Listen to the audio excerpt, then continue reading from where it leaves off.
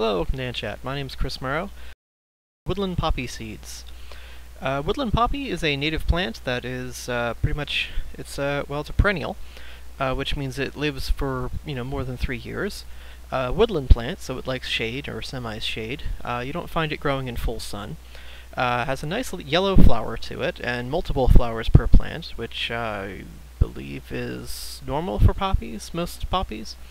Actually, some poppies are monofloral, so that's something to think about there.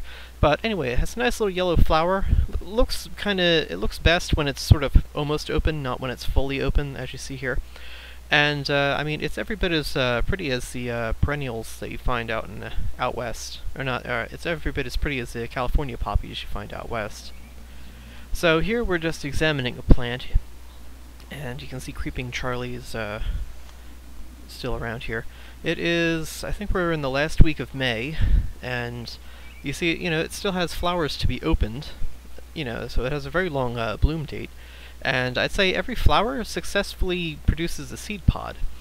And just looking around here, I mean, they've started to pop open on their own. And you can see what that looks like right here. So let's crack one open, which literally you just kind of squeeze it and it just pops right open. Inside there are little black seeds, and they have this white substance on them called elasium. And anyone who knows me knows I love plants that are distributed by ants, and elasium is how this is accomplished. So when we have the seed here, if we can get this in focus here, it's a little black thing. Seeds are really hard, like popcorn kernels. The elasium on this particular plant it actually looks like it's kind of fuzzy. And I set up a sort of example here. Our first contestant is a Temnothrax species, and it wanted nothing to do with those. And something I found out, there's a whole bunch of plants that do this. Let's see, twin leaf, violets, most violets I should say do this, not all of them. Trilliums are always a good one, wild ginger, bloodroot, and like maybe 6 or 7 others. But anyway, a lot of these plants, they want ants to plant the seeds, and they do this by putting little packets of ant food on them. But some ants really don't want anything to do with these seeds, and others, they absolutely love them. In this case, we have Camponotus pensavonicus, which is a major worker in particular. This is the large black carpenter ant, which you find, like, it is a pest species, but I find it's actually, if it's a pest species when they're nesting in your house, and if they're nesting in your house, then chances are you have water damage. If you have water damage, you need to probably see about redoing your roof or something, hiring a respectable contractor, but to fix the problem basically and replace the damaged wood that's up there, because you're not going to get rid of the ant problem until you've gotten rid of the nesting habit that they're taking advantage of. So we have these out here, and you may be wondering what this entire structure is. Basically, I found a box turtle in my yard, and my mom is in love with box turtles, so we apparently built a box turtle habitat in the backyard, so, I mean, I'm all for it. It gives me a chance to plant more strawberries somewhere. And the ants have been using the outside of the walls here as like a little highway, Camponotus pensavonicus in particular. And it's actually kind of not really a shame that that she didn't want the seeds here, but yeah, anyway, here is Camponotus castaneus, which is an orange species, and there's the turtle. We named it Shelly Doorstop, because that seemed appropriate. And you can see even the ground nesting species use this as a highway. It just gets them up and above, and it's a direct route more to wherever it is that they want to go. But anyway, as with Trillium seeds, I wanted to see what works with these, so I went to the tried and true Aphnagaster colony. So here I am breaking a seed pod open, and I discovered the seed pods actually have like a dye to them, like they actually stained my hand, like a yellow color. So you may want to, I don't know, wear gloves or something. Some people are, they have reactions to substances inside of plants. Something to think about. I haven't puffed up or anything crazy, so that's good. You can see here the Aphnagaster colony. I'm calling them Aphnagaster rudis, and I believe that is correct for the most part, but that's also a complex, so I really don't know the answer of what ant this is until I count the chromosomes. And yeah, that's a bit beyond my capabilities, so we're going to call them Apnagaster rudis for the time being. And you can see we actually excited the colony a little bit when I lifted that rock, kind of disturbed everything. When you do that, the colony is, they're not in forage mode, they're kind of in pissed off mode, you know, kill everything that moves or doesn't smell like you. Like, if I grabbed a blade of grass and just started harassing them, they would attack their blade of grass. You know, regardless of the fact that it's not alive. Had a few on me when we started this, and you know, I just brushed them right off, but anyway. So they know about the seeds, they're kinda interested in them. This is maybe 5 minutes later, they've had time to calm down. They're starting to take nibbles here and there, and they're kinda, you know, but like, there's still an enemy lurking about kinda mindset, so they really don't have time to just say, alright, drop everything, let's start foraging. You know, they really don't want to start doing that for a little bit. This is just my way of speeding up the process of them finding it. Because when you have a, you know, these ants really aren't, productive foragers, I'd say. Like, you saw how many ants were underneath that rock.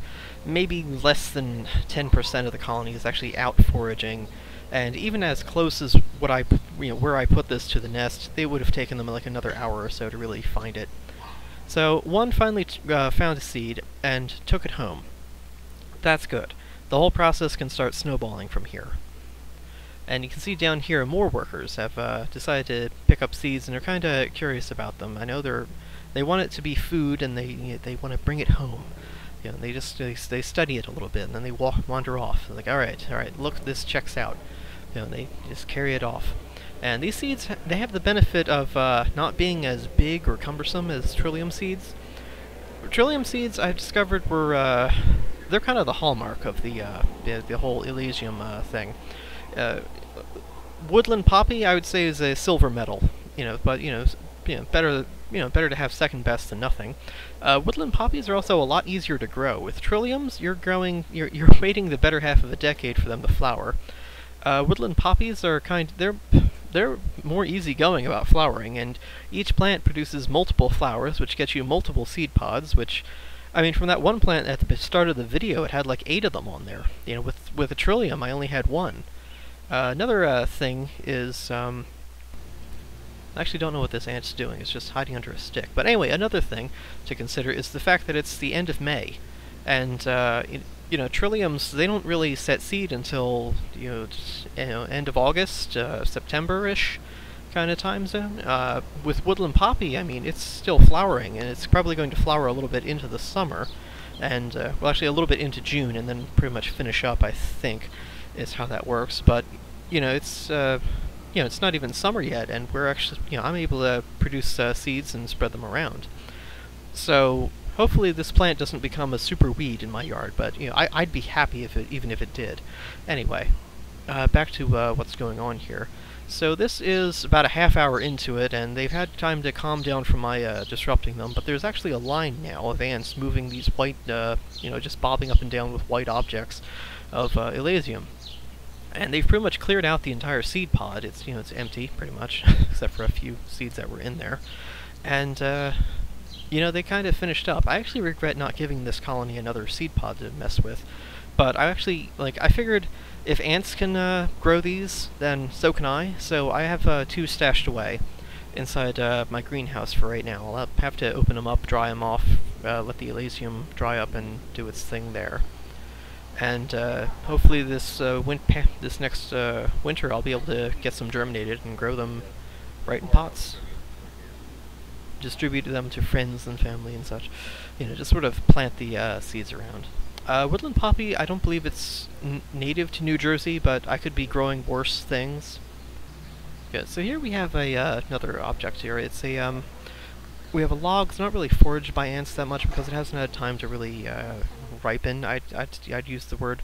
And you see we zoom out here. I just have a bunch of seeds on here, and it really didn't get that much attention, I guess because of its location.